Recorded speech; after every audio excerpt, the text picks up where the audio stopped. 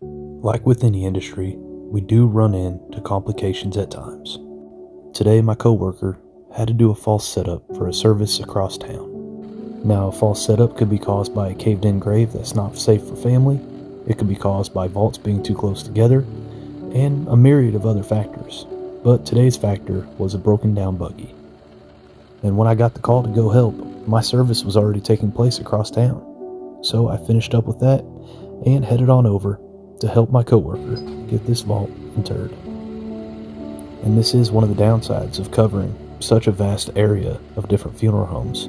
This cemetery was almost 2 hours away from our shop.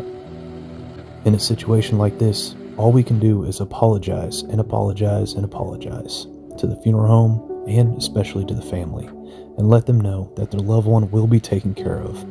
And while it may have been delayed, the burial will still take place in the same day.